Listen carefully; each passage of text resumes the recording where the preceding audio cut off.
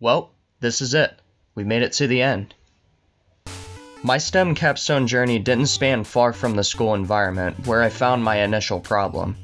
This school year was the first where I began to take college classes at the University of Akron, our school's neighboring university. All the classes I enrolled in there are on campus, so I was not accounted for at STEM during these periods. This affected one thing in particular for me, and that was my attendance at morning meeting. This is a brief daily gathering that takes place just before first period, where students are given quick information about upcoming school events, some specific announcements from staff, congratulatory messages for students' achievements, among other things. One of my classes off campus happened to fall in my first period slot and was about a 10-minute walk away from STEM. This meant that I was never able to attend morning meeting and thus missed out on all of this information on a daily basis. I had to resort to asking other students or teachers about things, or attempting to dig through the school website to find the Google Slides presented there. This led me to draft my first problem statement.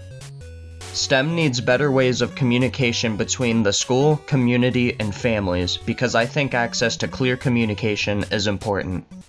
This statement gave me a broad field of things I could do to solve it, but I wrote it with the intent of narrowing it later down the line when I decide exactly what I want to solve, other than merely improving communication. To achieve this, I created a root cause analysis map. On this, I took the broad problem I set out to alleviate and branched it out with other problems that contribute to it. I started with two different users, either being parents or students. Then I branched out further to narrow down to two choices of a problem. Between these two, I decided to go the route of helping CCP students because I learned that utilizing email is generally not a good idea because of how little students actually check theirs regularly. This is also the exact problem that I had that I shared at the beginning of the video, so I can use myself as a user reference, making it easier to know whether my solution actually solves the problem. With all of this in mind, I had to formulate a new problem statement to accommodate my new problem in question.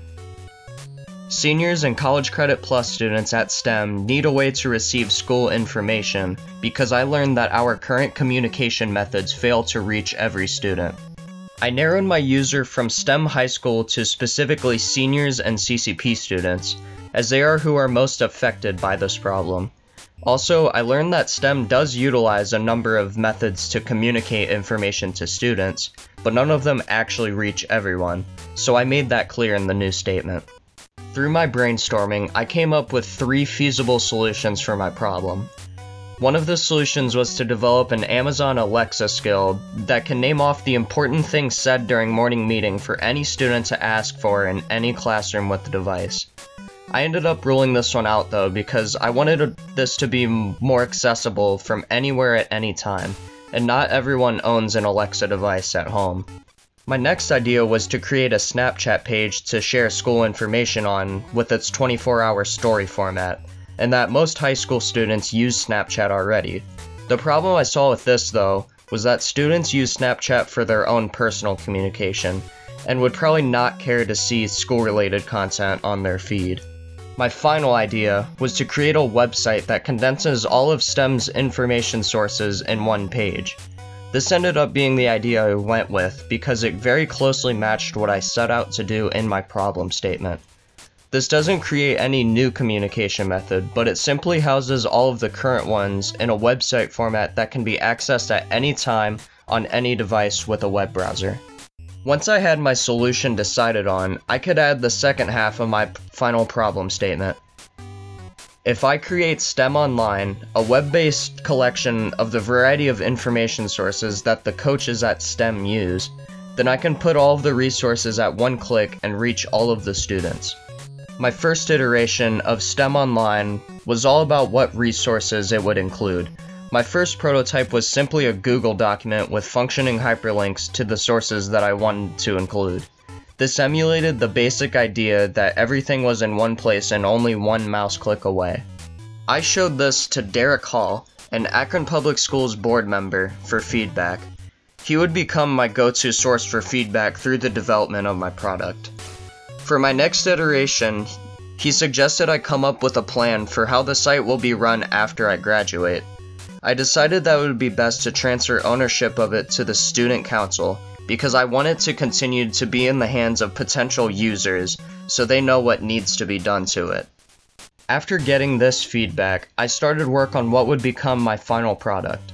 I used Wix as my web development tool as it offered a blank template that nearly perfectly matched the mental image I had in mind for my site. I put in every source I had in the document into buttons on the web page, which was simple as copy-pasting the link and adding an image to the template to create a customized functioning icon. After the icons were inserted, I placed the logo along with a little phrase on top of the page, and just like that, it was complete. I showed my final product to Mr. Hall as well as a few STEM seniors for suggestions to improve it in the future. I got a few really good ideas between adding a view tracker to gauge the traffic it receives, an open feedback option for students to suggest more resources to be added, and to consider how to distribute it to students next year. These are all things I would really like to have implemented by the end of the year for next year's students to use. This project has taught me quite a lot about how to properly solve a problem. I was dumbfounded with how late in the process that developing the actual solution was, but it only makes sense because in order for a solution to be effective, it has to solve a specific problem.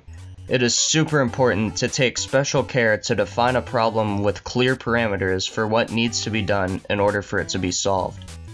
Each step is crucially important, and if any are ignored, the solution will fall flat on its face.